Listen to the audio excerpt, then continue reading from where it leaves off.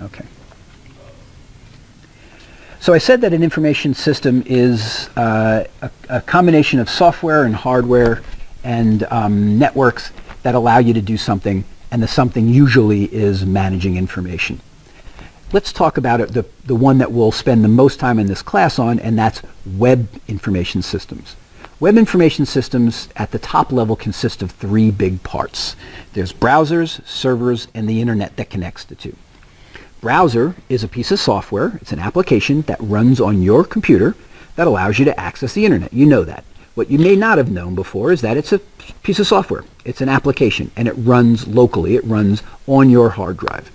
The server, on the other hand, is also a piece of software, but it runs on someone else's computer. The point of the browser is to display information and make requests against servers. The point of the server, as the name implies, is to serve information, to serve you what you're asking for. The browser asks, and the server responds. And the internet, of course, is what's in between those two. It connects the browser and the server and allows information to transfer between the two of them. So let's go around the page request circle quickly to go one level deeper into what a web information system does. The browser makes a page request. You click on something, a link, a button, you fill in something, a form, whatever, you do some action in your browser that creates a page request and sends it through the internet to the server.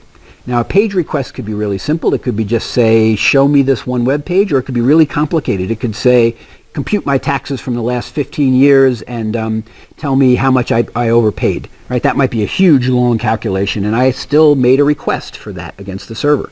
So the server processes the request. And processing the request depends on how complicated it is. If it was a simple request of just give me this next page, then it's going to be a simple process. If it's a complicated request, like process my taxes for the last 15 years, it may engage in a tremendous amount of software to process that request.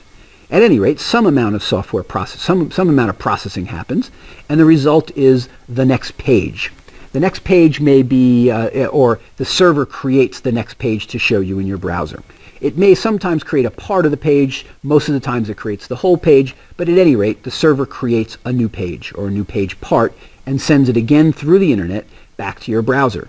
And the browser then displays that page and gives you some more abilities. So can you see how it's a circle? The browser makes a request, the server serves that request, serves another page. On the page that you get served are all sorts of other things that you can do. You do something else that makes another request to the server processes it, creates a new page, sends it back to the browser, round and round and round until you decide to go to a different server or turn off your browser.